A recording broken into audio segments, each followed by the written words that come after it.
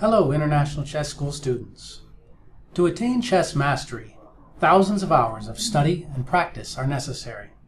However, this doesn't assure success because the modern chess master must deal with many facets of the game, like openings, tactics, endgame, and strategy.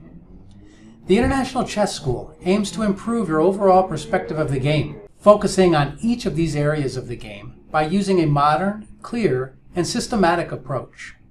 Our school's lessons focus on the middle game and are meant to increase the student's positional understanding, teaching him how to simplify and keep control of the thinking process during the game, and guide him to finding solutions for any practical situation that may arise on the chessboard.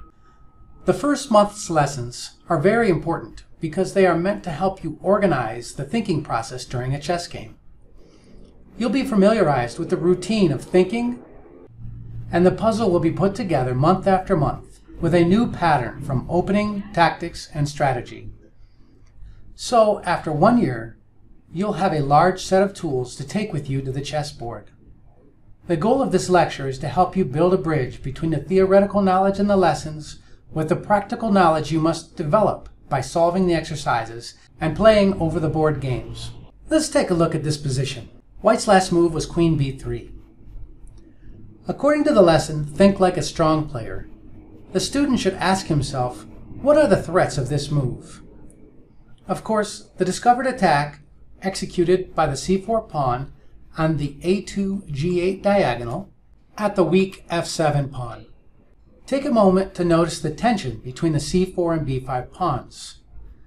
c4 is attacked twice and defended 3 times, and b5 is attacked once and defended twice. You should now store this information in your mind. Defending f7 and the b takes c4 possibilities should be on your to-do list as black, because this issue is urgent and black must select the candidate move in accordance with this plan. The second question should be, what are the consequences of the opponent's last move? The queen left the d file, releasing the pressure against the d6 pawn, which is not really a weakness because for the time being it cannot be attacked. And the white queen was placed on b3 in front of the bishop, which is normal for an attacking battery. Then ask yourself about another consequence.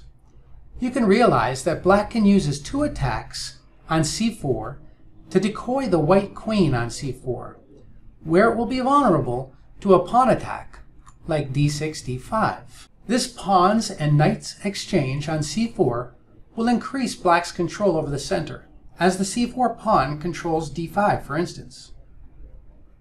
At the same time, knight d2 is better placed than knight b6, and trading these knights will make e4 vulnerable as well.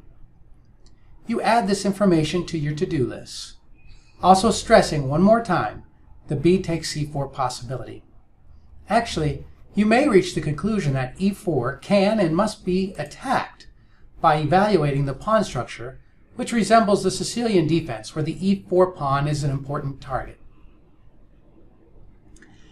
As the position is concrete, you can already establish the candidate moves which fit in the to-do list, which are knight takes c4, queen d7, and rook a7. Rook e7 also defends f7, but looks inferior to rook a7, as rook e8 will have the task to support the e-pawn if black manages to push d6, d5. You may wonder how black should choose among the candidate moves. Using the routines described in the article Making Decisions in Chess will help with the following question. Does my move have a goal? Because by every move I must look for an objective, and preferably the move should fit with my to-do list. How can I increase the qualitative value of my pieces? And the third question, what pieces may I exchange from the enemy camp? Knight takes c4 looks tempting at first, but after knight takes c4, b takes c4, queen takes c4,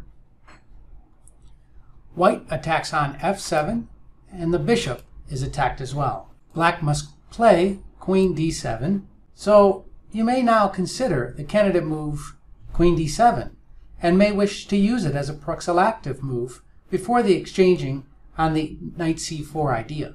But now as black threatens d6 d5, white can play queen d3, and black is just a bit better because of his central pawn majority and the d6 d5 possibility.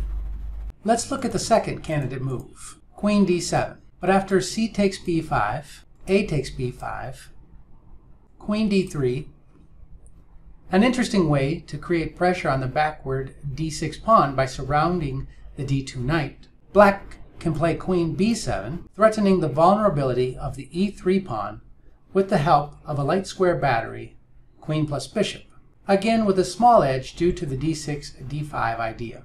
Now another point on the to-do list may be added. Create a battery on the a8 h1 diagonal. Now, black played rook a7. Actually, the move seems to consider the to-do list as it defends f7, prepares b takes c4 or knight takes c4, but it also keeps the queen a8 idea in hand in order to put pressure on e4. But a difference between this move and queen d7 is rook a7 brings a new force into the game, as the rook will be able to reach d7, supporting the move d6 d5, a move that already increases the scope of bishop f8. So with the help of the questions described in the article Making Decisions in Chess, you can realize the small differences among the candidate moves. Now, white played bishop b2, and it's simply an auto-development move. White's position is not improved either by the rook connection or the bishop on the long diagonal. Pay attention to these types of fake development moves. The move directly before your opponent castles, you may see this sort of automatic move, which gives you the opportunity to seize the initiative. The International Chess School methods will help you accomplish this by asking yourself about the threats and consequences of white's last move. White could have found a better move.